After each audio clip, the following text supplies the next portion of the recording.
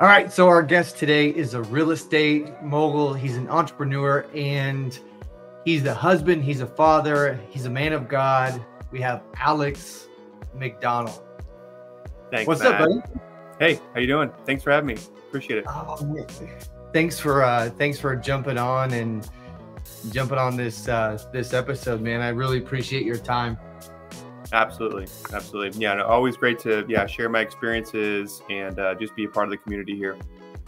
Totally. So where does Adam Alexander come from? So good question. And I was born so let me back up a little bit. And so the Adam Alexander is kind of the name of our real estate company. It started kind of on a prophetic word that I was given many years ago. And in my previous job, and I'll try to make this story short, but you know how God's stories are, sometimes they get to be pretty long. But I was working a previous job, traveling a lot around the country, not at home much, just really kind of climbing the corporate ladder, so to speak. And went into a prayer meeting with a pastor from Africa. And immediately when he kind of came in the room, he locked eyes with me and he just said, he's like, "Wow, you work way too much." So I was like, all right. Well, I'm anxious to hear more. So he got to pray over me and, just kind of prayed off, a lot of the aspects we all struggle with in life, as husbands, as fathers, as, men that like to work. Just kind of our identity doesn't come from work. It kind of comes from the Lord. So he just prayed, super sweet prayer, Heart of David, that God sees the hard work, but, God's transitioning me into a new season and a new job. And he said, "Now, your name's Adam, right?" And I said, "Well, yeah, but I've gone by Alex my whole life. And so no one knows that my real given name is Adam Alexander McDonald." So as we kind of transitioned into our real estate business many years ago, that's where we kind of came up with the name Adam Alexander Real Estate. Came out of that prophetic word, which is really, really neat. Really cool. So before we jump into that, how long have you been in the real estate industry? Yeah, so I started swinging a hammer on a framing crew in high school. Cut my teeth in the construction and real estate industry there, and slowly, as I graduated high school, I picked up jobs through college. Got me through college doing remodels, property management, flips. Kind of started learning all the aspects of real estate. My wife and I started investing in real estate. We actually bought our first home here in downtown Eagle, and it was a foreclosure property. And the real estate agent, when he tried to show it to us, wouldn't even go in the house because there were feral cats living in the house. And so, it was quite a disaster. But that's where we kind of, Becky and I, kind of started into our real estate realm, and been doing it, ever since we were married. So, we've been doing real estate here in the Valley for over 25 years, transitioned into investment properties, helping people do remodels and development properties, entitlement, and just helping people buy and sell. And so it's been quite a journey to see kind of the ebbs and flows of the real estate market here in Idaho, and specifically a sub-market of Boise and Eagle and Meridian. And it's been a great pleasure to serve clients all the way from Mountain Home to the Oregon border. And so what type of, I would say, when you're climbing the corporate ladder, and I know you got kids, and we won't really get into too much of the kid stories, but when you get into, this corporate world versus the real estate world, how much more free time do you have to spend with your family, with your wife, with your kids, or doing ministry? What does that look like? Are you exchanging time for money, or what are your thoughts? Yeah, I think when you transition, and this is what I love about being in Idaho, there's so many, there's an entrepreneurial spirit, I feel, about, within Idaho and Boise and the areas. And, we're able to kind of come out from that, start your own business, it's hard, right? When you start a business, you're the one, picking up the phone every single time it rings, just because that might be, the next contract or the next, client. So in that aspect, it's a little bit, more challenging, because it's creating healthy boundaries, I think. And that's really what I've learned, over the last 10, 15 years is, be able to really create those boundaries, to be able to spend more time with my kids, to be able to be present, so from, coming from kind of the corporate world into, the real estate space, it has provided a lot more flexibility. But it's also been more challenging, just because, you can't you have set hours, you don't have vacation time, you don't have retirement, you don't have health insurance, all kind of those benefits that come with being in a corporate world. So it's been really a good opportunity for me, from not only a faith standpoint, just to be able to trust the Lord that, hey, as I, kind of set time and set boundaries on my business and with clients, but also, being able to trust the Lord that He's going to be able to, give back that time with, finding the right properties for clients a little bit quicker, or the right deals come along. And so I think that's been, something that is always going to be a challenge in my life, and I think in every man's life, right? To, be able to be a provider, but yet, be there to see our kids grow, because time is short with our kids, and, I've got a 20-year-old, a 17-year-old, and a 13-year-old, and it goes quick, and so all the young dads out there, those young kids, is, my advice is, right now, before we get into too much, just be dedicated with that time, set time apart, set a Saturday morning or a Friday night, or even a Tuesday night, to be really strategic in how you spend your time, because it does go fast. So and I think, part of, what I like to do is, I'm a very structured person.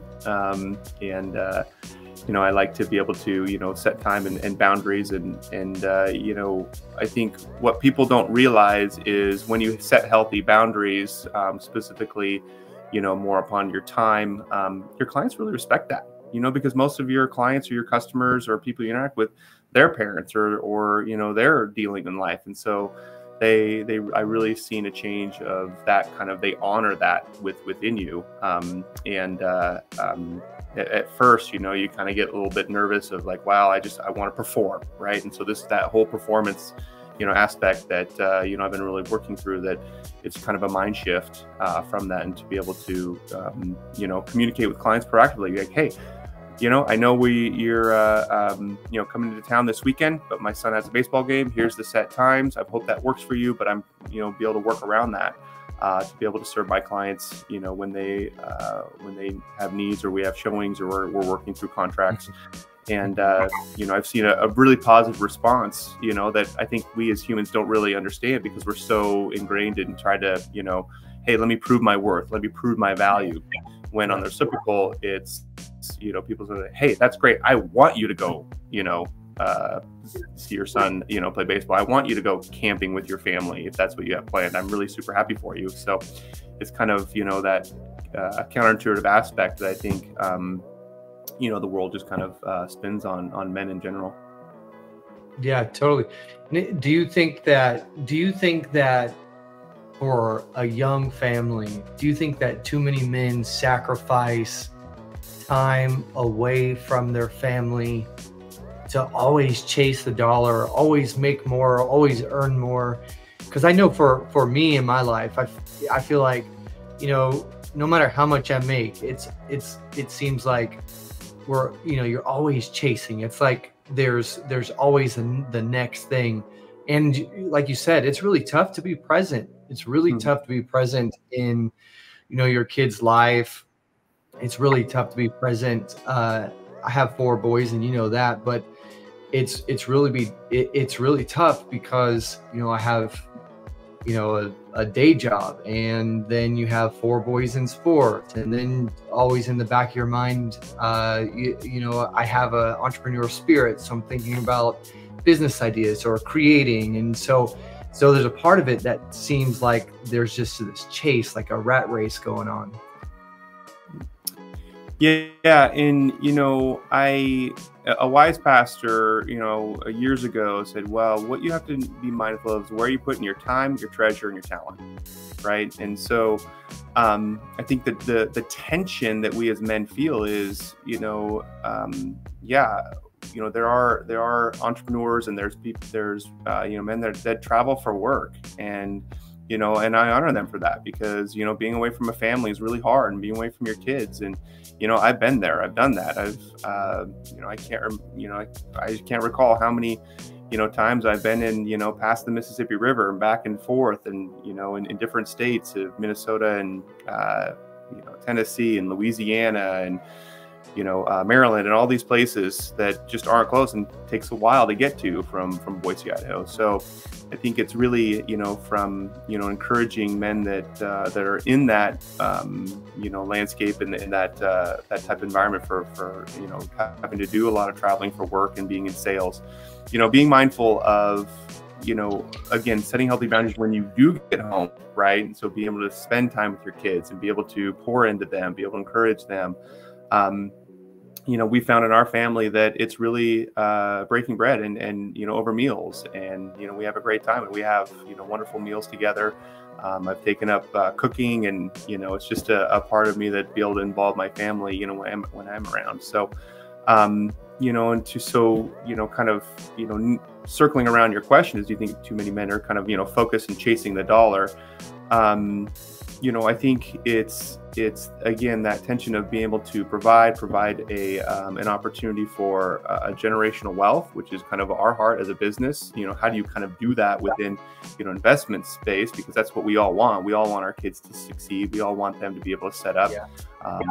Inflation is really hard, and so we're looking at it as we're talking to clients our age or a little bit younger and say, hey, you need to start planning for, helping your kid out to buy a home, because it's just going to get expensive. And so kind of looking a little bit further down the road, a longer runway, I think is something that's really important to these young dads and that are starting out, and, and having a good partner in the household, right, with your wife and your spouse and those people. So that way you're kind of, looking long-term and strategically, down the road. But being an entrepreneur is not easy, and so I honor all entrepreneurs, all small business owners, because, until you actually do it, you don't know what is required to do that and all the effort that you go through. And so I think, again, just be able to kind of circle back and realize, all right, can I be present? And that's something that, I am convicted of. I am,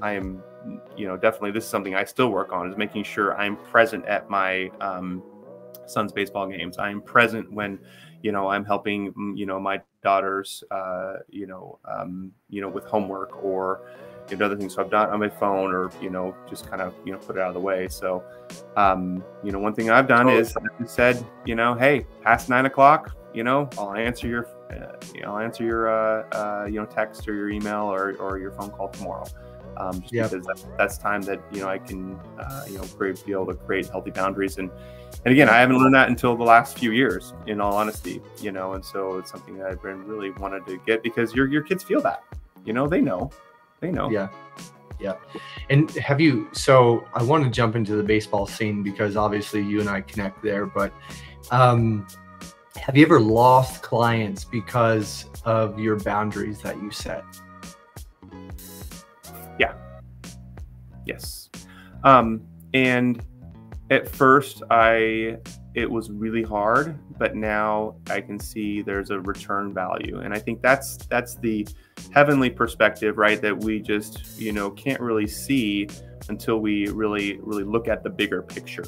So, tournaments away from, on weekends, or, not being able to, show a client at home, and they've been like, well, we didn't, or it was a couple times, well, we didn't want to bother you, so we went with a different agent, which is okay. I'm okay with that, right? I want my clients always to be well served. I want my clients always to know that we want the best for them. So, but I can tell you that the return on the flip side is that there's a bigger return when you get that value of seeing your kid, either excel or helping them work through, a loss, right? That's almost sometimes more important for us as dads.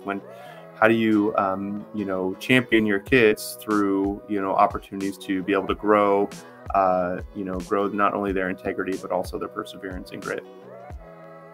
Yeah. And, that's one of the reasons that I love baseball so much, is because, it teaches our young men about failure and how to deal with failure, because failure is tough, man.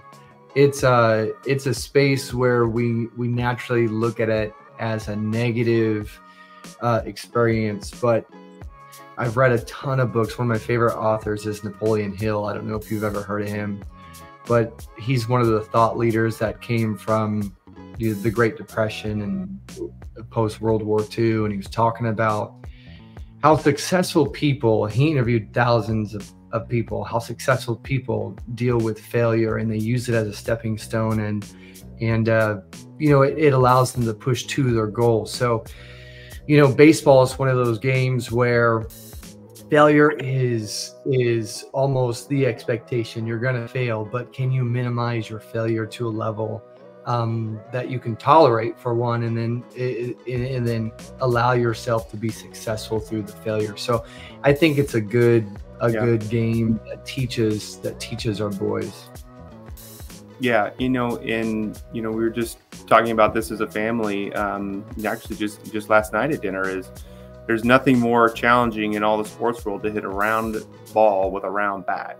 Yeah. And when you look at some of the best hitters ever, they fail 7 out of 10 times, right? And so when you kind of put that, put it through that lens, baseball is a game that is really an opportunity to grow a skill that will always be kind of teaching you through failure, right? And so it's really, what I like about baseball is it's all about, it is a game of inches. It's a game of centimeters and millimeters, just angle of bat and, the way that your mechanics go through hitting or pitching, so it's really neat to see, from my experience being involved in not only my own time playing baseball and growing up through, elementary, middle school and high school, but also, through my son's, journey through sports. So I enjoy it. I think it's great. It teaches opportunities to always reflect. How can I improve? What can I do better? It's opportunities to think strategically. Okay, what's the situation? What do we need to do? And so I enjoy, having with my kid and my son about, all right, what does that look like in life? If you're thinking strategically at each pitch, well, how can you think strategically each day, each moment? In each situation, whether it be in life or school or, that kind of aspect. And I think, even more importantly is, the statistics within baseball, a lot of it's individual statistics, but it's a team game. You win and lose as a team. So being able to learn how to collaborate together, work together, understand, be on the same page, communicate, is highly important, and so, I think baseball is a great, how to fulfill like a coach's need, like a coach. Yep.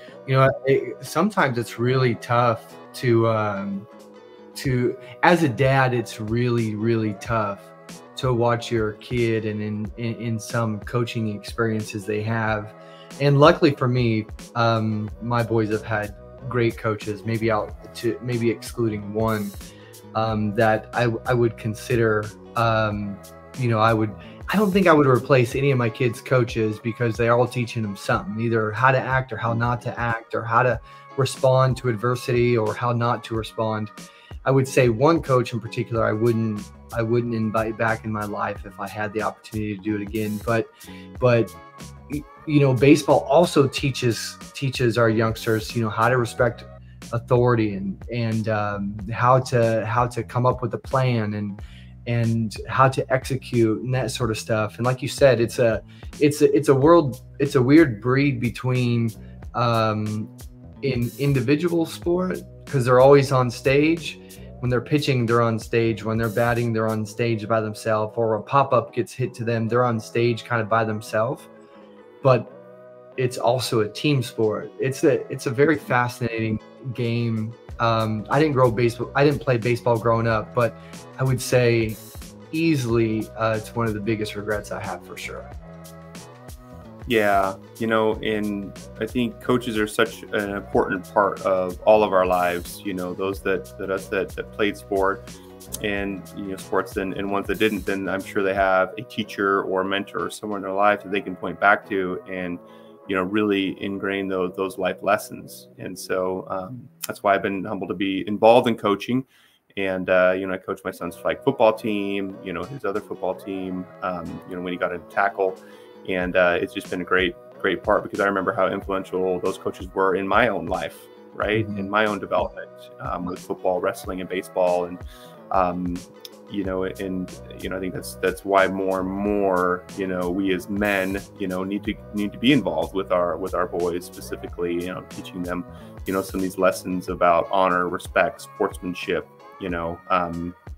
integrity, overcoming, failures. And, it's not about winning, and this is what, I tell my son is, you never lose, you only learn. You don't never lose, you only learn. And, I think that is something that, I'm also trying to, live by those words as well. It's like, okay, what can I learn from this experience? What can I grow upon, to be better in my life? Yeah. And so I want to go back for a second. You talked about your conviction, and you talked about like heavenly stuff. And those are, as a Christian, those are like Christian vocabulary terms, that sort of thing. But I wanted to ask you, did you grow up in a Christian household? Did you become Christian later? Like what's your story? How'd you find Jesus, or how did he find you?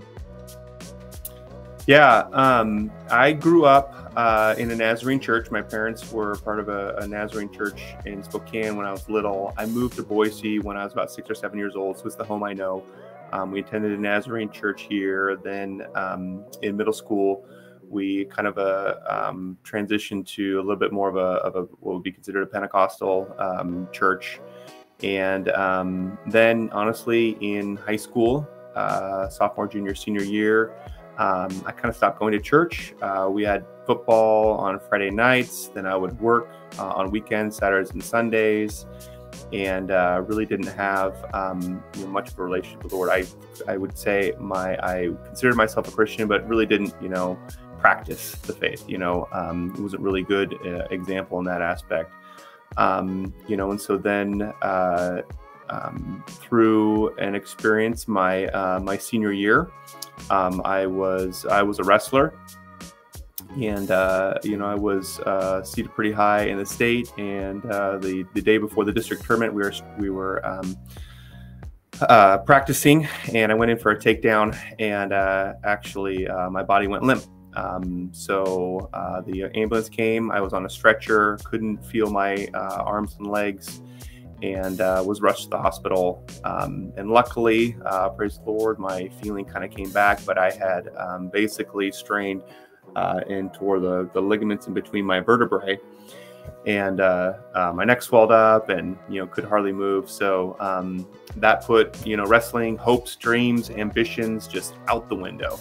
And so you never know when God's calling, when not. God knocks on the door with different things. So that was really a pivotal transition point in my life, just to kind of explore and go on a journey of like, all right, well, everything that I thought I had or thought I was going, with sports and college and everything, is completely out the window with this injury. So God took me on a journey that summer, and met my girlfriend in high school, which is now my wife, Becky, and super blessed to have her in my life, because she was the one that kind of encouraged me to come to a small college age fellowship that summer, and at a local church. And slowly just kind of came back and that's really when I feel like kind of circled back and really became, committed, devoted to Jesus and gave my life over at that point. And, it's been a journey ever since, but that's kind of my faith journey. So yeah, I attend a non-denominational church here in the Boise area, and go to a couple prayer meetings with men twice a week and just try to remain involved. And really, I think part of my my great joy is waking up very early in the morning and sitting down with a cup of coffee and opening up the scripture and just reading. Spend about an hour every morning, early morning, and just read and pray and just have my time with the Lord. Yeah. And do you think that your life would be any different if you didn't get injured? In other words, do you think your injury propelled you to be, like this really awesome man, fatherly figure, husband, kind of all of the above? Yeah, my life would be completely different. And I think as I reflect, I'm super blessed to be able to have that injury because, in all things, God works the good for those that are called according to his purposes. And I do believe I was called to, a different purpose for what I had thought, and this is us as men. We like to control, we like to organize, like, hey, we're doing this. But God has different plans. And so when you open up your heart and, an opportunity to God to be able to, work in you, good things happen. I can, my life without, my wife, Becky, or, our 3 beautiful children, and where God has me right now, a great community, wonderful friends, like yourself. And I think I would have been in a completely different spot that, it would it would be easy. It would be fine, but it wouldn't give me the joy and satisfaction that where God has me right now. And so, the trials that we go through, really grow us and shake us and, move us to do great things and do things differently. You think the great men in the world that have really, gone through and persevered and creative and did things and inspired people is a wonderful thing, and so that's why I enjoy connecting with men, because I do believe that as iron sharpens iron, so does one man sharpen another, and we need each other. We need community. We need to be able to, bounce ideas, share our struggles, be vulnerable and honest and authentic with other men. And, I think that's really an aspect that I also want to, teach, my son as well. Yeah, I think men have a really tough time with being vulnerable. I before we moved to Texas, I was in a men's group that was we went through the curriculum. I think his name is Ed Cole's curriculum on like a men's ministry, and it was crazy because the beginning, when we all showed up, there was probably 25 of us, and it dwindled down to about, I would say, 15 or 16 people. But in the beginning, it was very, very quiet. There were people, we would show up to the meetings. Nobody would say much. The instructor would kind of go through the material. We'd answer questions that were prompted to us, and that's it. But by the end of the year, it was like almost a year-long experience. By the end of the year, I mean, men just crying and just being able to like shed so much weight. Like for people that may listen to this or people that listen to this, how do you become vulnerable, or how would you say helped you get to a vulnerable state where you can kind of share these feelings? Yeah, I think it takes time, right? And so I think, you have to build trust with the men around you. And so, I've been in a specific prayer group with 4 other Christian men for several years. And so, you really want to build that trust, and that way there's encouragement there. There's not shame. There's honor. There's encouragement. There's, the benefits of sharing ideas or the, more importantly, the accountability, right, as well. So, similar to your situation is it does take time. So it takes time to find the right people, the right ones that you mesh with, and the ones that God has for you. So, I've always prayed, the last, many years that, I can have, a group of a handful of men that can gather, or if it's a mentor, that you have someone that can speak life into you, that has, is kind of the generation, maybe a generation or two, further ahead of you in life, that can offer up advice, that has been through the struggles, that has, seen kids go through, the journey of, teenagers into young adults, and, kind of those struggles that we all have as husbands and fathers, and be able to, not only give encouragement, but also pray in faith that, that things change, or there's opportunities to grow. And so, I think, the first step is really having the humility to know that it's an opportunity for growth. It's an opportunity as a man to grow, to have someone in your life. Because a lot of us, might not have, mentors in life, or fathers, or other people, other men. So I think, church groups, first of all, are very important. Pastors, prayer groups, getting involved in a local church is one aspect, because I think many more churches are coming out with this aspect of men's group, just to say, hey, men need to get together and talk. We really don't have an outlet. We can get together and we can wrestle and we can watch football, but we really don't have a platform for us just to be able to share and be vulnerable. Just to release weight. Yep, exactly. We just don't. We haven't had that, and it's been this kind of, I think part of culture in our country, that where it's like, hey, no, I'm good, right? I'm fine. I'm keep holding it all in. I'm good on the outside because I'm strong. I'm powerful. I'm a man. But just to be able to be broken and free is really a life-changing experience. Yeah.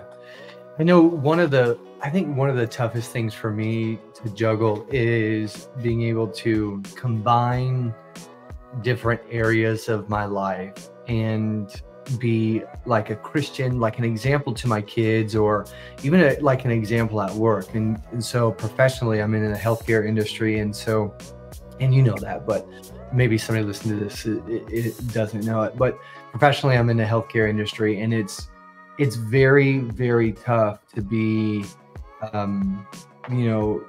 a faithful leader, and I get to manage people, and it's tough because in those type of industries, you can't share Jesus when you know that they need it.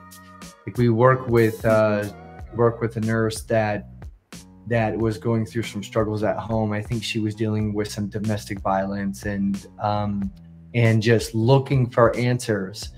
And as a leader in a profession, I can offer services that the healthcare system provides or has. But deep inside me, I'm like, the hole is Jesus. Like to fill your hole, this missing point in your life, it's Jesus, because I was there. And so, and then, the world is telling us, on the secular point of view, that there's this huge battle going on. And so you always get in these places where it's weird to share Jesus at work, and it's weird to share Jesus in your personal life. And then you have outside conversations, and it's almost weird. And you kind of get in this feeling, how do you get to combine your two? Do you get to combine work and your Christianity or your faith in Jesus? And, how do you accomplish that as a real estate agent or a broker, as an entrepreneur?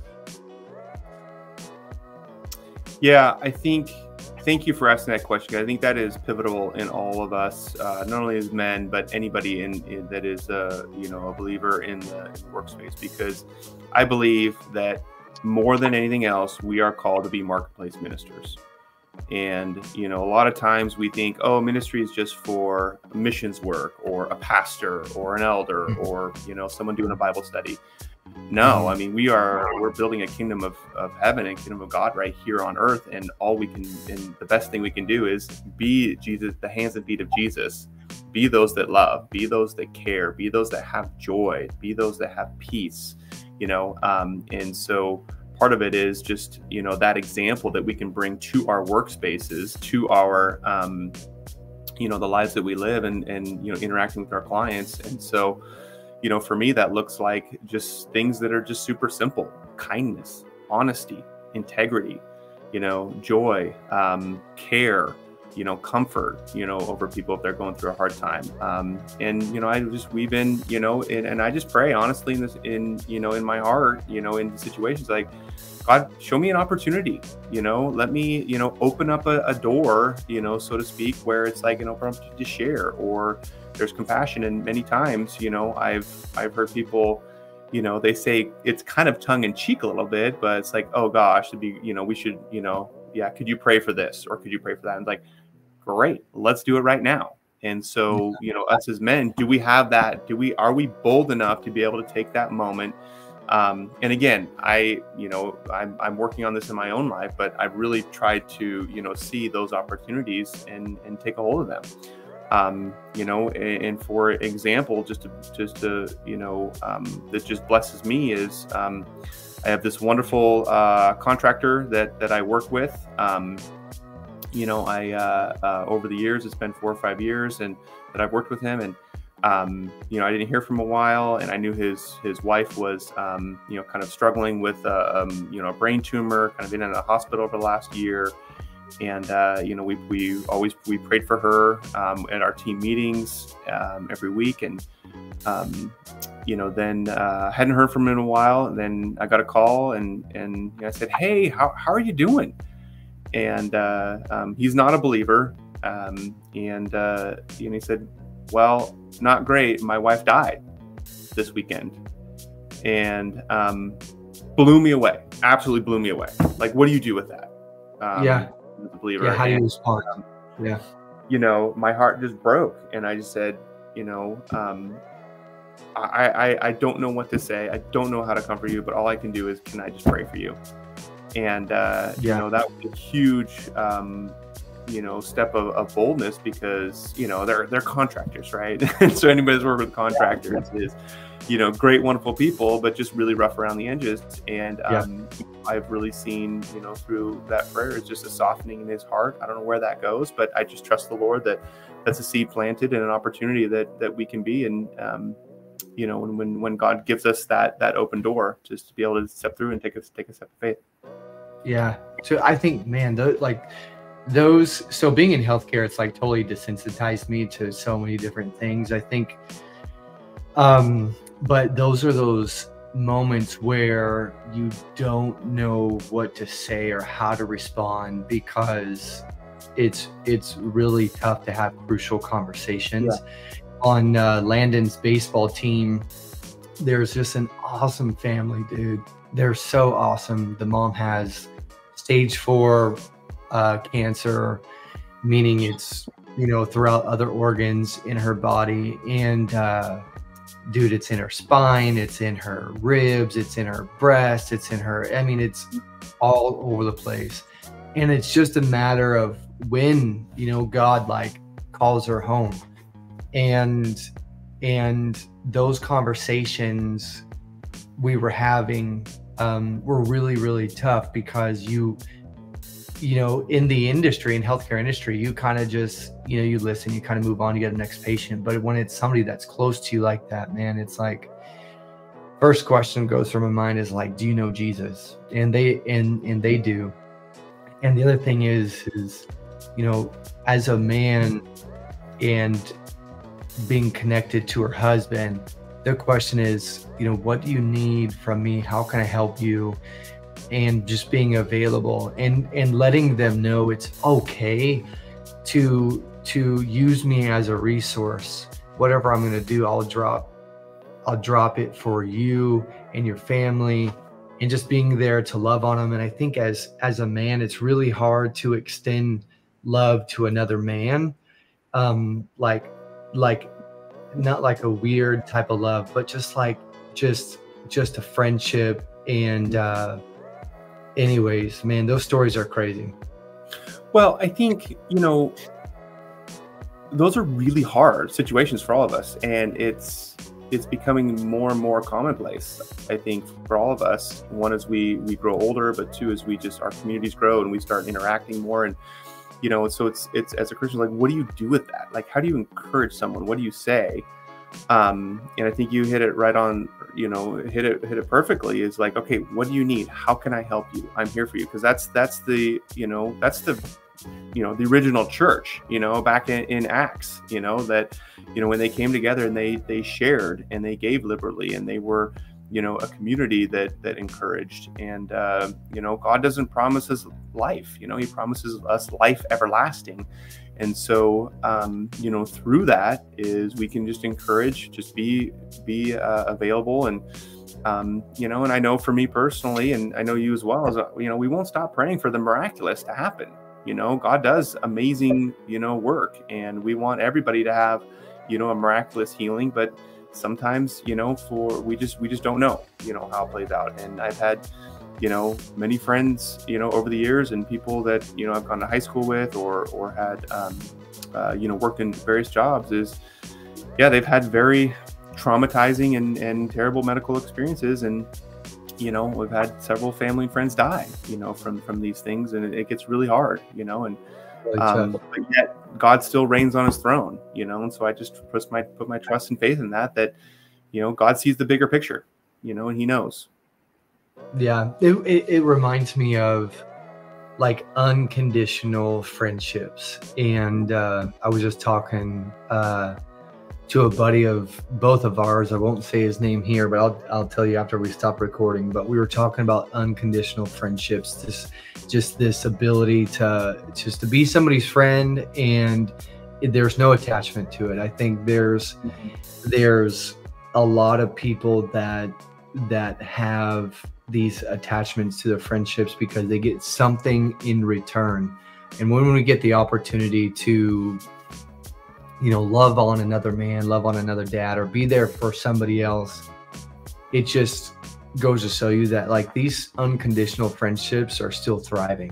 And I think now more than ever, we just need people to lean on and not expect something in return. I don't know what your thoughts are on that, but for me, it's one of the aspects of my life that's huge, because I work with a lot of physicians, and I had one physician call me and said, "Hey, I need you, I need your help. Can you run over to my house?" And they were in surgery. "Can you run over to my house and grab his son and run him off to practice?" And I said, "Sure, no problem."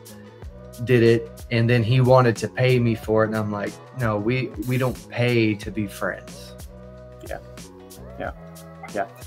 No, and that's true friendship, right? Is, giving without, something that you want in return, right? We don't, control and manipulate through that. And so, I think, it just blessed my heart the way you say that, because I start thinking about, that unconditional friendship and just being there is, I can't tell you how many times over the last couple of years I've had, men come up to me and just say, "Hey, how you doing?" I said, "Well, and it's an opportunity to be vulnerable." I was like, "Well, I'm struggling, or, I have, this going on in my life, or, I've got a family member that has cancer himself." And it's like, "Hey, I'm here for you." And they give me a hug, and it's genuine, right? It's not this side hug, pat on the back.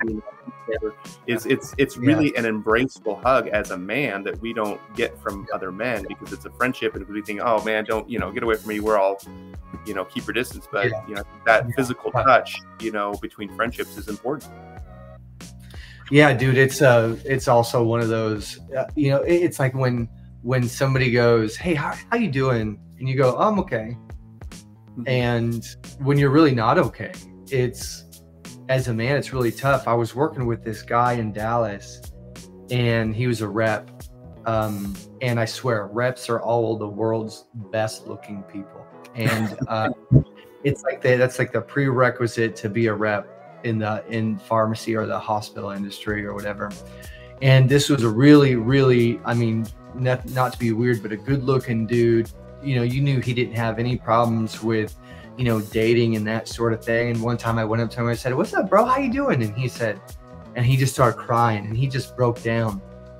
And I felt really weird and awkward because like, this is not the normal response. I'm like trying to walk to my office and he's walking to a case, and it's supposed to be like this quick transaction, and literally starts crying like he'd been waiting for somebody to ask him the question. And come to find out, his girlfriend that he proposed to, fiance, left him for another guy that they both knew. I forget the story, but maybe it was her boss, and he needed somebody there to just bounce his vulnerability off of. And I just happened to be that person. And at first I was taken aback because I didn't know how to respond. And then all of a sudden it just kicked in, like God just gave me like this premonition, like, just shut up, don't talk, just listen. And that's all he needed. That was it. It was just me being an ear to him. That's good. And I think that's such an encouragement for all of us as men, and, you know, in the workplaces, because we get so hung up on, you know, getting through the workday, doing our jobs, doing anything like that, which is great. We want to honor, you know, those people that employ us, you know, but, you know, the tension is, and the challenge is, are you present enough? Can you be present? Can you take the time? Can you set it apart? And when those moments happen, you know, that God puts in front of you, because it's my own challenge, because I'm like, I just got to get stuff done. Like, I'm a doer. I love checking things off and just getting things done. That gives me satisfaction. And, you know, that's how I honor the Lord. But yet, you know, the tension is, all right, when those situations come up, can I say, hey, my priorities just completely went out the door, right? And so how do you reprioritize the person that God puts in front of you to be able to just be someone to listen, right? A lot of people just need, you know, listen, or a shoulder to cry on, or someone just to, you know, give it some encouragement, or say, hey, I'm here for you, tell me more. And that's been really hard for me, because, you know, in that moment, in that split second, it's like, okay, well, how does everything else that I was going to do in the next, you know, half hour, now that got shifted, you know, later in the day, but I have to go say, I'm going to compartmentalize that, give that to the Lord, and say, God, I trust you to buy back time somewhere. And so that's been, you know, a lot of my prayers over the last few years, just like, Lord, and increase my time elsewhere so I can focus on the person that God has in front of me. And sometimes, you know, a lot of times that's the coworkers, people, but it's your kids too. Yeah. And I'm a huge list maker too. And I'm like addicted to making lists and checking it off. But there's a part of me that goes, you know what, this is just not that important. It can move to tomorrow. And it kind of gives me some, I don't know, it's like a weird satisfaction just to go, you know what, I was able to be present right now.